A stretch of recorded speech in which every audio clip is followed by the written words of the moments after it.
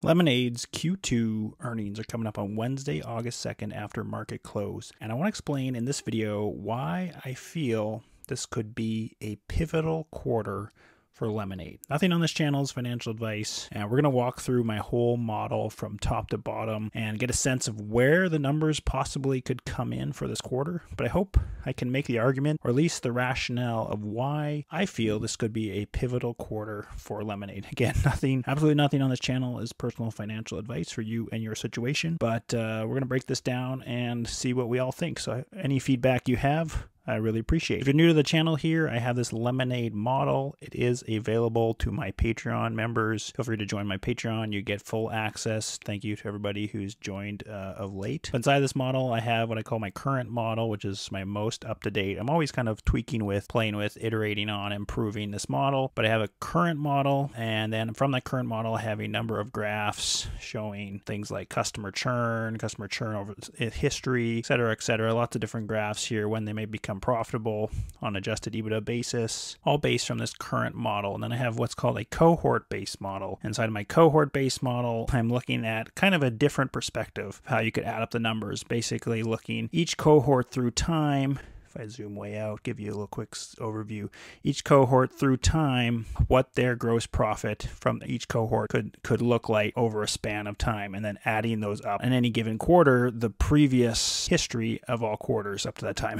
Real quick overview. We're not going to really look at the cohort model much in this video, but I'll give you that overview and briefing. But in this video, we're talking about Q2. I'll start at the top here and we'll work our way down. So the top numbers to look at are total customers and our premium per customer to get our in-force premium. If you look at last quarter's growth, we had a 2.7% and 1.7%.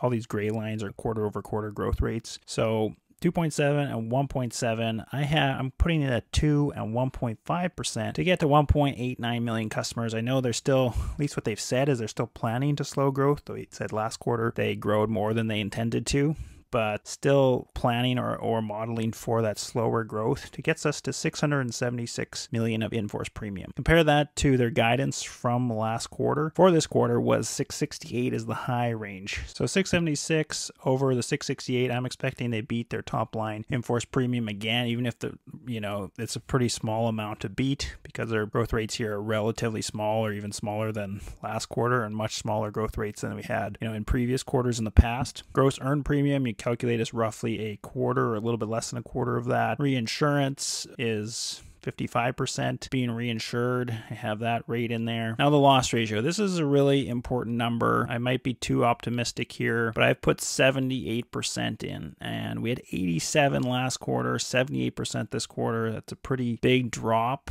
but I think this is potential, and this is one of the reasons why this could be a big quarter, I feel like, for Lemonade. A really positive quarter, at least. One reason why I feel like the loss ratio could be lower is there's been less catastrophic events in the United States during the last 3 months. So because there's less catastrophic events, other insurers are posting better numbers because of that. And I think there's a good chance Lemonade would as well. If we look at their Q1 letter, they talk about catastrophic weather events and their loss ratio without any catastrophic events and the loss ratio with it. And so obviously they're with it. I mean, you have to include that. So they're at 87% last quarter, but if they didn't have any catastrophic events, they would have been as low as 72%. How much catastrophic events are they affected by? We don't really know, but I don't think something lower than 80%. I should say I think something lower than 80% is possible. And so I'm putting that in my model, given that this is going to continue this downward trajectory. Also, they talked about an investor day,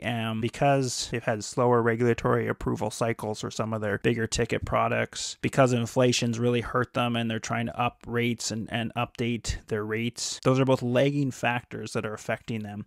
And I think we might start to see those catch up, but also because of that, they said they're going to push more into renter's insurance over the last couple quarters, and renter's insurance is more around like a 50-some% loss ratio. Very profitable product, but a small premium product for what it is. So that renters, but if they're focusing just on that more profitable product for the new customers that are coming in, you'd think you should start to see that in your loss ratio and start to come down. So I have 78% there. And if you look out, say, at the end of 2024, we'll kind of in this video touch on the next, year and a half or so. I have 78% and then trending down to 76, 75% by 2024. But I think there's a decent chance we'll be below 80 just because catastrophic events are less, just because they're doing more renters insurance, just because some of their price increases, regulatory approval cycles, pulling out of states where they have poor regulatory approvals, all those sort of factors should be starting to catch up, and this number should be coming down. Okay, this whole block here of my model, basically calling my annual dollar retention, my customer churn, my sales and marketing, fixed and variable. That's something I recently changed on my model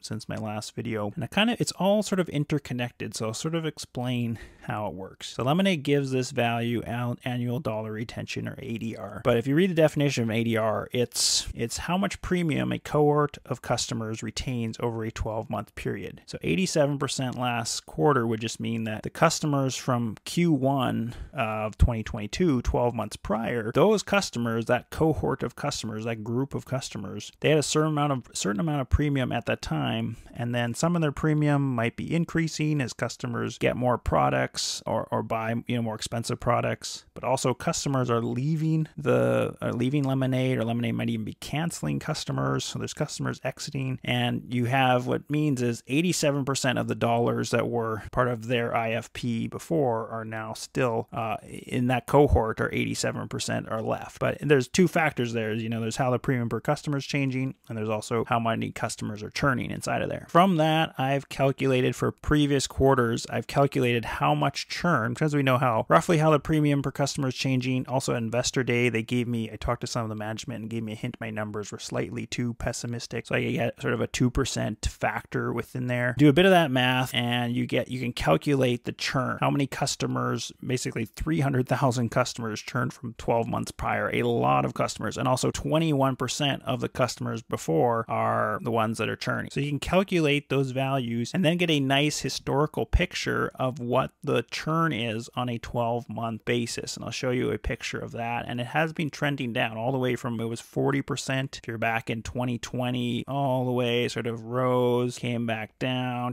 and it's trending down all the way to 21% last quarter. I don't think this number is perfectly accurate because we only know the premium per customer for the whole group of business, not the exact cohort that we're talking about. But I think it's probably very close, and from the discussions I had with management at Investor Day, I think my number is very close, and then got closer when I added in this 2% factor. But it gives us this nice historical picture that we can then model this variable based on into the future. So this is one of my inputs then, what I'm using to calculate some of my sales and marketing spend. And so I've put 21% for the next few quarters, and I actually have that rising to 23% because right now I know they're onboarding more renters than other customers, and renters tend to have more churn. So I'm increasing that a little bit, and then I have that going back down to 21%. Long term, I see that going to maybe 20%, maybe even less than 20%. I don't know if they get much better than that. Just depends kind of on the mix of their book of business, how many people are renters, how many people are more stable. And that's a difficult sort of thing to predict because it's based on how much they're growing into new countries, places, etc. But it's a good number, I think, for the next few quarters, maybe 21%. You can see then the annual dollar retention is calculated from that based on that input. And annual dollar retention actually have dropped. I think there's a pretty good chance annual dollar retention will drop a little bit from 87%. And some people might be alarmed by that, think there's more people churning, even if the churn is still 21% because they don't release this number. But that wouldn't concern me at all if it drops a couple percentage point. The reason it could drop, or it might drop, is because the premium per customer for that cohort hasn't risen as much. Again, we don't really know this because we don't know exactly. We only know the whole pool of customers. We don't know 12 months prior, this cohort of Q2 2022 that was onboarded. We don't know exactly what those customers, their premium per customer could be. But there's been less change in premium per customer over the especially the last couple quarters that I'm expecting. And when premium per customer is rising faster, it makes annual dollar retention look better. So when it's not rising as fast, then it could kind of pull that number down. So either way, just some commentary there so you have some understanding on that. Another value I'm calculating from historical values or from the past and then projecting into the future is the customer acquisition cost on a per customer basis. So CAC here. What is that value over time? And I had it previously in my model. I had this just as how much they're spending of total S&M spend, so all sales and marketing to get a customer. But then I recently discovered that really they have a sort of fixed sales and marketing expenditure, which would make sense, sort of a fixed fee on sales and marketing. And then also what you could call a sales and marketing variable spend, or maybe what you're spending on CAC, which is really what you're spending on advertising, and really you're measuring your metrics around how much premium, how many customers you're getting based on what you're spending. So I broke down the sales and marketing in the past, and then still have that total amount here and that percentage of that as a percentage of gross earned premium, but then have sales and marketing fixed and sales and marketing as CAC spend. And Tim Bixby gave me a little clue here on Twitter. He talked about how in their 10Q these numbers are released, which show this breakdown. So I went through all the 10Qs and 10Ks and tried to piece together what the sales and marketing variable amount would be. It was actually very confusing because they always gave it as a relative value. It was, this quarter was 9.63 million less than Q1 of 2022. Everything was relative. So I was like, I kind of worked it out based on the data point that Tim gave me in that tweet, and then a few other data points I could find. Some of it I had to essentially, when I'm figuring out the sales and marketing, variable amount for, for example, quarter 2, 3, 4 of last year, I didn't actually know what the breakdown would be, but I knew what Q1 would be, and I knew what the whole year would be. So then based on Q1 and based on the whole year, I was able to estimate what it could be. Now these wouldn't actually be equal, but it gives you some idea. And then from that, I'm able to then calculate this CAC per customer, how much they're spending to get each customer. And this isn't just a net customer gain, but it's the total customer gain, including customers that would churn away. So this is like how much you're spending, including the customers that are churning away. And we're at $128 per customer last quarter. It's also a bit messy in here because they had the Metro Mile acquisition, which throws off some of the numbers. So some of these, if you're looking really carefully, you'll see some of the equations have some small changes or adjustments to account for that Metro Mile acquisition. But I looked at the last several years on a customer acquisition basis and basically got a number of $148 a customer. Could even be less. I feel like this quarter might be less. Like last quarter was 128 because they're probably getting more renters right now, and renters, I would think it's a less competitive market, but I put in 148, just use that average number over the next kind of indefinitely. That could increase depending on their product mix going forward out, looking out a few more years. But the advantage of Lemonade, the huge advantage, is they're building this whole ecosystem from renters insurance up, like kind of this unloved product of renters insurance. So even long term, they can keep onboarding customers at probably a lower rate. And because of their efficiency, they can compete in the renter space and still have a 50-some% loss ratio based on what they're pricing it at, and really profitable product right up front. But also those customers, eventually might get other products and really increase the amount of premium they're bringing in, even though they were a small cost up front for Lemonade. And that's really the beauty of Lemonade's structure and really, a huge part of their thesis. And also assume one other thing I had to sort of input was my sales and marketing fixed. Don't know what that will be, but again, I looked over the last few years and got about an 11 million per quarter average, and then have just done a 1% quarter over quarter increase. So that's slowly increasing. That should be a line that you see a lot of operating leverage. But based on all that, you can then calculate, what your CAC cost was in the past, input it into the future, and also what your fixed rate is, input that into the future, and then you can calculate how much they're going to be spending into the future on CAC spend to grow. Including in that, then of course you can sum that with the fixed, and you can get your total sales and marketing. And you can see I have it about 18% as a percentage of gross earned premium, and actually increasing a bit. And you'll see that's because I have a lot more growth coming and happening, and then eventually decreasing, and eventually going down below 10% all the way to even 5% of your gross earned premium in long term. Again, if you want to play with this model yourself, you want to support the channel, I do really appreciate that support, and you can join the Patreon group. And then another interesting metric that I added was how much CAC spend do you make to get how much in-force premium gain do you get from that? What's that ratio of IFP gained for CAC expenditure? And you can see last quarter was just over 3. Previous quarters in here are a little bit, I think, are going to be closer to 2 points, high 2s to 3, just because this one's too high. high and these ones are too low. That's because these amounts wouldn't be equal amounts, as I sort of discussed earlier. But you can look out all the way back to 2020. I did tweet this out the other day that back at the time of their IPO, they had a 1-to-2 ratio, and now we've recently calculated that it's more like a 1-to-3 ratio. Shout out to Domine for those calculations again, but it was around 2. We can see actually measured here it's about 3, and then you'll see it's like it should keep increasing, and because it will keep increasing because of your whole customer. Sure, you're spending a certain amount and you're getting a certain amount from that IFP, but this is looking at the whole IFP of the whole pool of customers. So there might be certain customers that spend $60 a year, $100 a year on renter's insurance, and then suddenly go out buy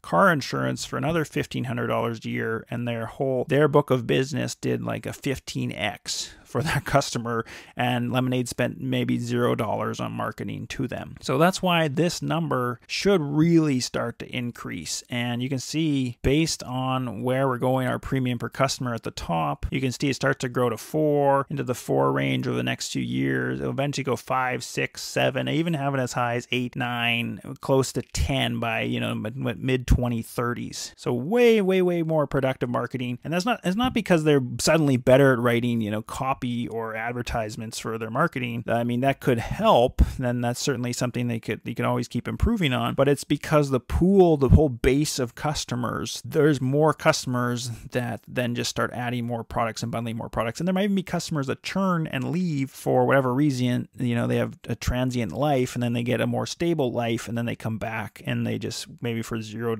spend, they come back to Lemonade for free essentially and add premium back. And this ratio too is not just I'm not calculating it simply as the acquisition, what your premium per customer is divided by your acquisition cost per customer. It's not that simple because if you did it that way, it doesn't include that's looking at a per customer basis, and it doesn't include the customers that churned away. What I'm trying to do and calculate for is including those customers that churned away so that we can model for that churned of value over time. So now we're going to move on to the synthetic agents portion, at least how I don't know how exactly the counting will be done by Lemonade for this, but here's how I'm representing it in my model. I have synthetic agent percentage of CAC spend, which we know can be up to 80%. And then from that, I can calculate how much the synthetic agents are spending on the customer acquisition. And then I have a line that I'm inputting called synthetic agent interest paid by Lemonade. So the 80% and this value are pretty straightforward what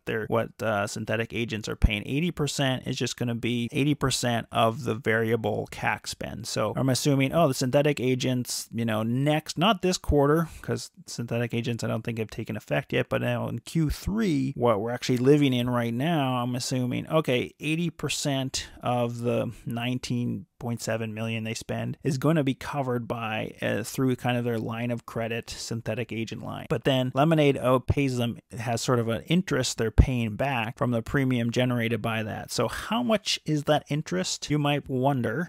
Well, if we jumped over here to my cohort-based model, this is where I use this model to calculate what that interest could be. So in this model, which again, I gave a really quick overview of earlier in the video, but you have all these different cohorts and their loss ratio or their premiums descending over time for each one. And then you sum up for any given quarter all the premiums of the past up to that current quarter. That's sort of roughly how this whole model works. But inside of here, I structured, I can put values for whether there's synthetic agents in a given quarter or not, sort of turn those really easily off or on, and it'll update all the numbers accordingly. But I've turned it on for the next 6 quarters, and I've assumed their synthetic agent spend per quarter starts at 15 million, and then ramps up to 20, 30, 35, 35. So you get maybe, roughly ballpark of 150 million. I then actually used these top line in-force premium numbers and made my top lines, if we scroll up here, my in-force premium numbers be very close to what those are. But then to calculate, scrolling back down, to calculate this interest that Lemonade has to pay back to the synthetic agent people, what I did is I used this cohort model and I fixed my cohort's gross earned premium. I didn't, because that can, in this model, I will adjust back and forth based on whether synthetic agents are on or off. But I fixed that whether as if the synthetic agents were on, and then I looked at the value of each quarter, what's summed up, as if the synthetic agents were there and as if they weren't there. So I basically did that math, and if you do that math and you think, okay, for sure we know synthetic agents are going to be probably for the next 6 quarters of time, and all these highlighted cells is where there's something being subtracted that we're calculating or adding up, then you know all the way till the end of 2026, Lemonade might be paying some synthetic agent interest, because there's still being this line here, you're adding this up, it still has some small effect even to the end Q4 of 2026, which is roughly, you know, about 9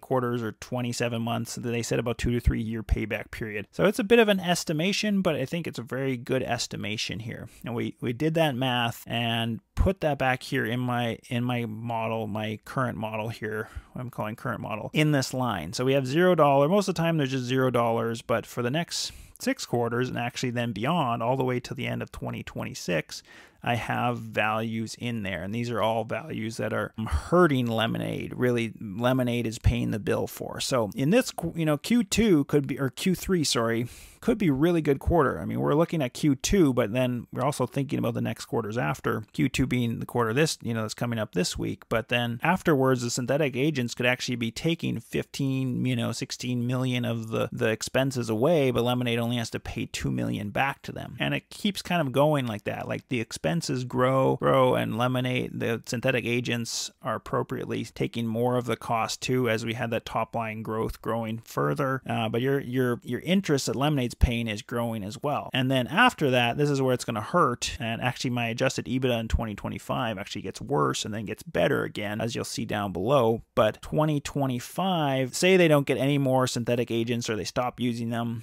we don't know if that's the case or not. They might even layer on another synthetic agent grouping on top of this. Who knows? But then your synthetic agent benefit goes to 0, but Lemonade's still paying 19, 18, 16 million in interest back. So then you're getting hurt, and it's, you know, it's bringing that value down. So if you look here by the end, say they've paid off all their interest from this loan, we have 174 million in interest payments, but they're actually getting covered for 123 million. So there's about a $50 million difference there, but what they are getting is a lot of accelerated growth up front with less risk. As I've shown in other videos, more growth is a good thing, whether it's coming from synthetic agents or their top line spend. But in this case, they're not actually hurting their own cash balance. They're keeping that fully intact. Having this loan to get to profitability sooner, then 2025 might actually be a more painful year because you're not getting that benefit. But who knows? They might even renew the synthetic agent structure again or layer another one on top of it. We don't know that yet. Other insurance expense I have growing at 4% quarter over quarter, sort of indefinitely. That was last quarter. That could be much more jumpy, much higher, much lower, but I'm hoping that stays around there. We'll see.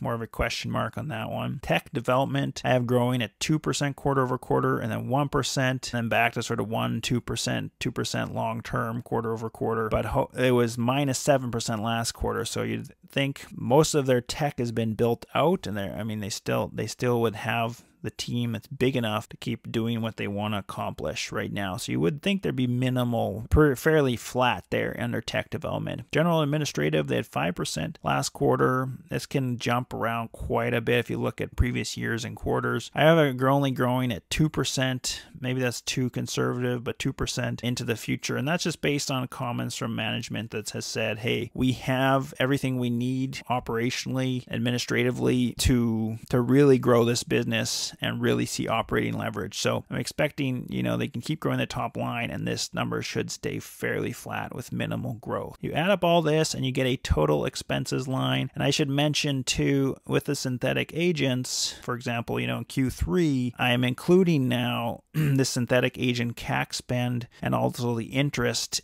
in that. So I'm subtracting out whatever the synthetic agent is covering for their CAC spend and then adding back in whatever Lemonade is paying to get your total expense line. That's how I'm basically accounting for the synthetic agents right now. And you get total expenses as a percent of gross earned premium dropping from 63 to 61%. This is where total expenses have tracked over time, continuing to come down, and where I'm forecasting a total expenses eventually dropping down to 20% to 15% and even below that, maybe even 13-12% as a percentage of gross earned premium. Stock-based compensation I have at 15 million. That's roughly where it's been. I have that for the next few years, kind of indefinitely put it there. Might need to adjust that further into the future. I'm showing it there. Then you get to adjusted EBITDA, really one of the most important numbers. So we were at about 50 million last quarter. I'm forecasting about minus 45 million this quarter. This will be a pretty big beat because they said in Q2 their guidance was for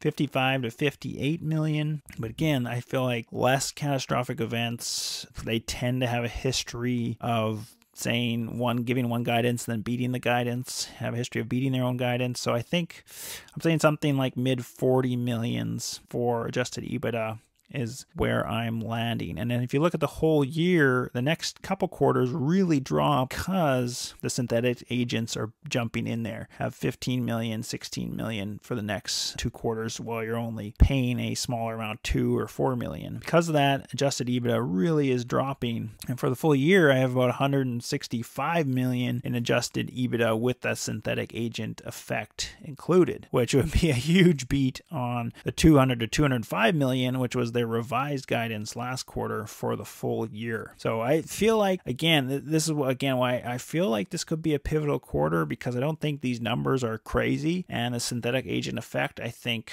could really improve this year's guidance. So I feel like there's a good chance we beat and then the guidance is updated again. Maybe it's not as optimistic. Maybe I'm wrong. Maybe some of the expenses are higher, but we're more in this range, and that kind of signal to the market again 2 quarters in a row where we beat and then the guidance is updated more positively could really signal to the market, hey, Lemonade's serious and they're really going to become profitable. And once the market kind of, I think, figures that out, I think my opinion is the stock could just take off. And that's why I'm wondering if this quarter is a pivotal time for that. And if you look at my graph for adjusted EBITDA projections, there's sort of all the money we've been losing thus far. Here's the money we've been losing thus far. And you see it gets actually a little bit worse. It gets better, and then worse in 2025 if the synthetic agents are not renewed, and then you kind of have to foot the bill for the insurance. You're paying that back. Then it gets better, and I have, 2026, 27 reaching profitability, and then really scaling off from there. By Q4 of 2030, I'm about 200 million profit per quarter. So maybe about 800 million at adjusted EBITDA on a run rate. Then 2035, you're at more like $1 billion plus on a quarterly basis, so maybe $4 or $5 billion a quarter or a year. Another thing to think about is what's their cash at, their cash and cash equivalents, right about $900 and some million right now, close to $1 billion. Where does that go over time? And then also, what's the cash requirement? Because as an insurer, they, based on their reinsurance, how much reinsurance they have, this really changes the value by by a multiple. But this is how much cash do they need to have on hand to kind of cover the amount of premium they're writing. So as their premium grows, this amount grows, but then as if you're loss making, then that's cutting away from the amount you have. So I've called it just the difference there, difference between the cash they have and the cash requirement. If we look at graphs of those two things, the cash is also going to stay positive currently how we have it modeled. Of course, again, this model is sort of always iterating and changing, and then the cash requirement, the difference there, you get really close to nothing in Q4 2025, and then it gets better. But this really close to nothing and then jumping back up is because we've assumed in 2025, up to 2025, there's a 3 to 1 IFP to cash requirement, and then I have that jumping up to 7. I don't really know what the requirement is right now. I know at Investor Day they talked about aiming for a 6x. In the past they were more like a 7x, and then they moved to change their reinsurance a little bit, or like a 3x requirement. So I don't know what they're at right now, but it very well could be maybe they're more like a 6x across the board. Change all those numbers to 6x, and then you look back at the cash requirement plus or minus, you can see it might get close. They might need to do some capital raise later on this decade, especially if the stock price rises. I could see that, but they should be okay. That's kind of where I'm at with the numbers. A few other improvements I'm going to make to this model in the future is adding in their share dilution and then also share price from that, instead of just looking at, I do have some calculations, rough calculations on where their market cap could end up. Adding in some of those share details and dilution. Also adding in their investment income, which I have not included at all. And then also adding in their give back, which talked about a little bit recently, is a really small percentage, like a fraction